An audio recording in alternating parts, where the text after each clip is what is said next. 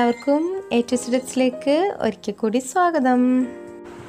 ഇന്നിവിടെ വന്നിരിക്കുന്നത് ചുണങ്ങുള്ളവർക്കൊക്കെ വേണ്ടിയുള്ള കുറച്ച് ടിപ്സ് ആയിട്ടാണ്.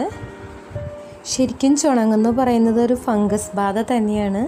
ശരിക്കും ഒരാളിൽ നിന്ന് വേറൊരാളിലേക്ക് അത് പകരുന്നതാണ്.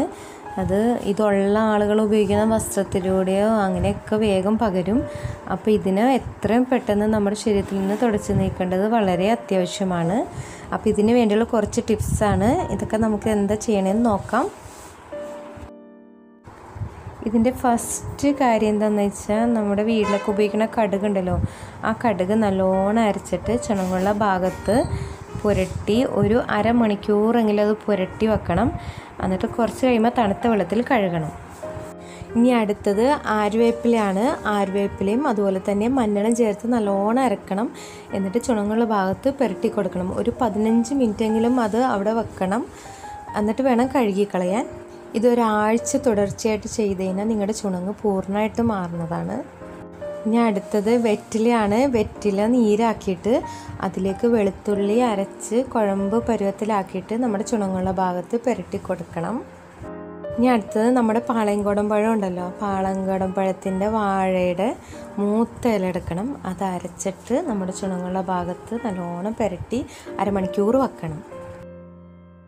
ഇനി അടുത്ത ടിപ്പ് നമുക്ക് വേഗം ചെയ്യാൻ പറ്റുന്നതാണ്. അതായത് നമ്മുടെ വീട്ടിലെ ചെറുനാരങ്ങ ഉണ്ടല്ലോ, ചെറുനാരങ്ങയുടെ നീരെടുത്തിട്ട് അതിൽ കുറച്ച് ഉപ്പ് ചേർക്കണം. എന്നിട്ട് ഈ ചുണങ്ങുള്ള ഭാഗത്ത് പുരട്ടണം. ഇനി അടുത്തത് ചെറുനാരങ്ങയുടെ നീരും അതുപോലെ തന്നെ വെളിച്ചെണ്ണയും കൂടി തുല്യ അളവിലെടുത്തിട്ട് മിക്സ് ചെയ്ത് ചുണങ്ങുള്ള ഭാഗത്ത് പുരട്ടണം. എന്നിട്ട് നമ്മൾ ഇളം വെയിൽ കൊള്ളണം. ഒരു 10 മിനിറ്റിന് ശേഷം നമുക്ക് കഴുകിക്കളയാം. ഇനി പെട്ടെന്ന് റിസൾട്ട് കിട്ടണമെന്ന ഒരു കാര്യമാണ്. അതായത് നമ്മുടെ വീട്ടിലെ സവാള ഉണ്ടല്ലോ, സവാള ജ്യൂസ് അടിച്ചിട്ട് അതിൻ്റെ നീരെടുക്കണം. എന്നിട്ട് ആപ്പിൾ സൈഡ് വിനീഗറും ചേർത്ത് നമ്മുടെ ചുണങ്ങുള്ള ഭാഗത്ത് പുരട്ടി കൊടുക്കണം.